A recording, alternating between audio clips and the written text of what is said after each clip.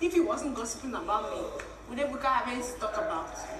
He's trying to feel like the perfect person. Talk now. I'm not saying shit. Why not? A kid, stop trying to be Am I correcting something? You are with me. I'm with You you. are not with him. I'm on your side. So stop trying to be on his side. I'm on your side. I'm telling him to He's a fool. He's always trying to trend with me. Which one is thank you? Why the fuck is this line that I try to kiss him? Insecurity sometimes can be the beginning of our downfall. Hello guys, welcome back again to my YouTube channel. My name is Vicky, and if you see me for the very first time, hi, please consider to hit on that red subscribe button and subscribe to my YouTube channel, and do not forget to turn on your notification bell so that YouTube will inform you whenever I post a new video. And guys, please go check me out on my personal channel where I post videos on family, lifestyle and vlogs. There you will know more of me. Not be only this talk as I do, not be only this Amebo as I do. For there you will know anything you want to know about me. There are interesting video over there on that channel. Please go subscribe to that channel too, just to support me on YouTube here. Please guys, I'm begging you. Thank you so very much. Please give this video a thumbs up if you enjoy it, and do not forget to leave me a comment in the comment section. I really do appreciate you guys. Guys, drama has really happened. You need to see how much I am struggling to get you guys this video out here. Forget about my background, please. Guys, during the party, live party, this early hours of this morning, after the party, a lot has happened. It all started in the party when Kidwire was seen having a conversation with Nengi, and I feel like Erica was jealous about the whole issue. So she did not just want to have them see them having that conversation. You know, Erica for some time has really been feeling insecure about Kidwire talking to any of the female housemates. You know, that's just been her case lately. So Kidwire was seen having a conversation with Nengi, which was clearly about Ozo, because we heard the conversation. I think they were talking about something concerning Nengi and Ozo, but Erica feeling that it was just between, I don't know if she was feeling that Kid is being his usual flirty self. She went to separate them, and then you will see her having a conversation with Nengi.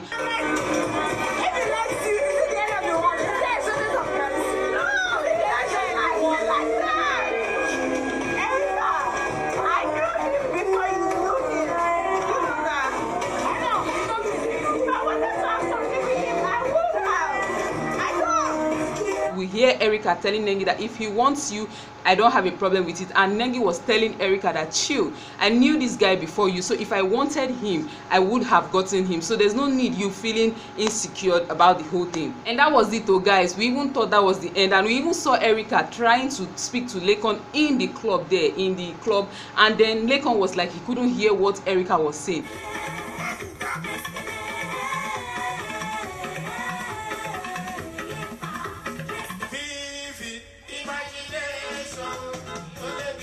But when they came out of the club, after the party, Erica was seen verbally abusing Laycon. I'm not attracted to you.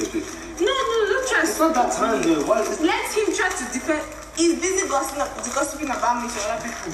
Ebuka can talk about it. Why can't I talk about it? If he didn't talk about it, would Ebuka see anything to talk about? Am I not saying the truth? Oh God, I really felt really bad for Laycon last night, because seriously, Laycon, as in the words he said, sometimes it just felt like he almost brought tears to my eyes, because she really abused him. And you will see that Laycon did not make one comment. Laycon was just looking at her and wasn't saying anything. If I go home tomorrow, at least you won't have any reason to remain in this house anymore. You won't be using me to lie to remain in this house. Okay, there you go. There, come there. Go to go. What an ugly skinny fool. Looks like a drumstick of chicken. I like drumstick, Erica. Well, are you gay? Why are you liking drumsticks? Like Laycon.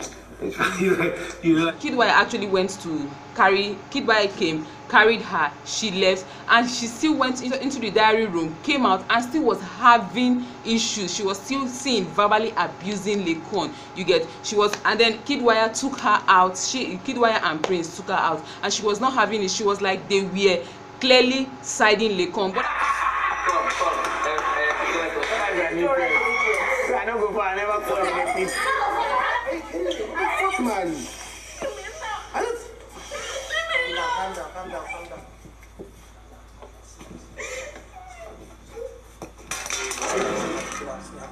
But I just feel like it's not like that. Your enemy doesn't have to be my enemy, because that's what Erica has been trying to do, to make all her enemies Kidwaya's enemy. Well, you know, Kidwaya is a smart guy. He doesn't do that, you get. He knows what to do, who to be enemy, because and that's what annoys me.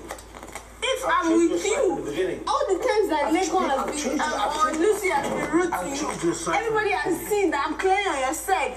In this case, have you ever been clearly on my side? You know, you priest, have you ever been clearly on my side? No, you're trying to be on the two sides. I don't like people who are trying to be on the two sides.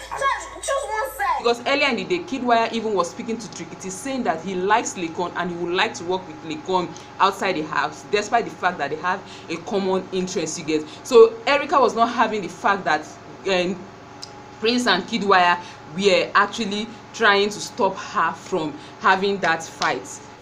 I chose your side from the beginning. I chose your side, but you kept going at him. Is going to rot it. No, sure. I promise him I'm going to do everything I can to make sure he suffers in this life. People get out. People can say him. I don't care about him.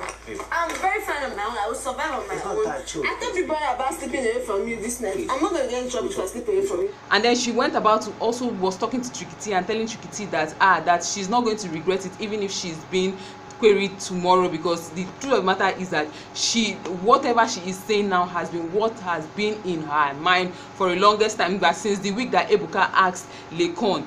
Now I'm not going to feel bad. I promise you, I am actually not good drunk. Put money on it. 200k. I will not feel bad for this, because I've been feeling this since Ebuka said this. Yes. I've been feeling this for 1 week straight, and this is the one time I've been drunk in this whole past 1 week that Ebuka said this. In fact, this whole drama started when Erica was asking Laycon that how many times have I tried kissing you, you get. So she was like, this whole drama has been in my heart ever since that Sunday Ebuka asked Laycon that what he said, you get. And she was like, I feel she's trying to make the whole thing look as if it's alcohol, but trust me guys, it is not alcohol, because what Erica did last night was clearly from her sane mind, you get. She really did abuse Laycon, and we even thought that was over. She actually did go back to the HOH lounge, and that was just it. So I just don't know how Big Brother is going to handle this issue, but the whole of the statement that Erica really made last night was so bad concerning Laycon. So that's just it. I just felt like I am still watching. Let me come here and give you guys this particular gist, and maybe whatever happens next, I'm still going to come